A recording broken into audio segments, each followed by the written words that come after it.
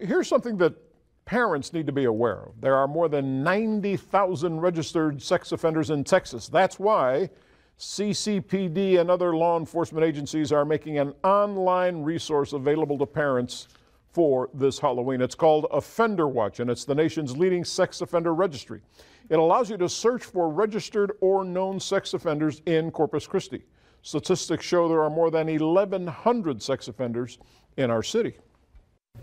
1,092 of them are active, meaning that we have a confirmed location for them as required. 27 of our known offenders, registered offenders, are homeless. So they're all over the place. They're on the streets. Well, if you'd like to check out the website, we have a link on our website, on our web page, KZTV10.com.